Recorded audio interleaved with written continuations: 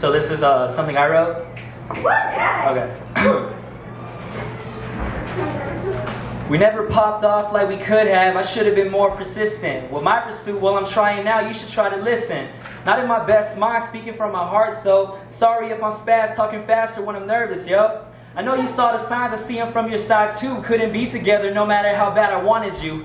Awkward as ever, I'm here again and feelings resurface. Maybe you're seeing each other means there's a much bigger purpose. You stayed in school, I'm doing music. All about your heads, telling tales of rags to riches. I'm about my pen. We the same coin, grinding for our goals. Only difference is I'm hardly ever home and you notice. I'm effing ghosting, I'm talking on the phone where I wrote this, pouring out emotions of our teenage themed soaps.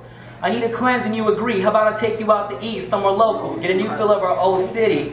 Have I ever told you how you push my buttons and my boundaries? You're so astounding how you got complete control of me, like totally. Can't tell if you playing games or remotely like me. I know I sorta like it, personality's enticing. As I write this, I'm asking for some advice from your close associate. Feel they know you best and if we go together, they agree. Basically I'm saying we could be like peas and carrots, the type of couple who loves to do all the things you can't see in movies.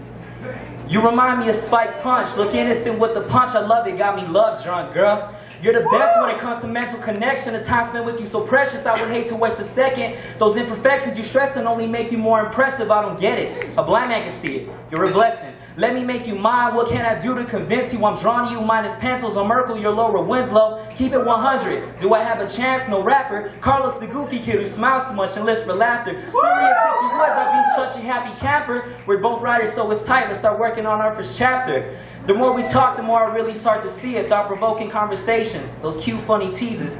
Open me to new ideas, still, you're clowning me. You push my buttons and my boundaries. Thank you.